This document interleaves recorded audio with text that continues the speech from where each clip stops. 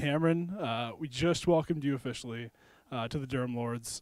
Just how excited are you, and what's it been like seeing what it's like here at Durham College? I'm pretty excited because I love volleyball and I really want to get back into it and back into school. And coming here, I didn't really have any expectations, but once I got here, I was like, I think this place is definitely where I want to grow and thrive and do what I want to be doing. You're coming here from BC. You know Pasha, who's also from BC. How much does it help to kind of have like an instant friend, somebody from BC to start here instead of just coming out and meeting all new people?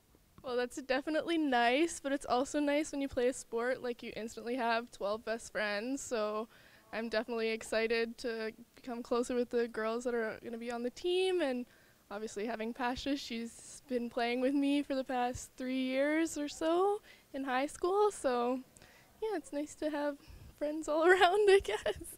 So obviously you knew Pasha. You spent the week with her here. What did you think of residence? What did you think of the gym where the team plays? And you get to watch 2 games.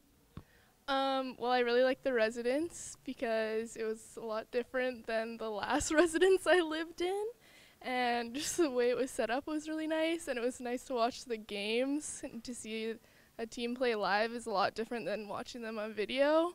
So it's nice to see like all the players' mannerisms and the skills and seeing Tony coach and what his kind of philosophy is. So yeah, that was pretty awesome.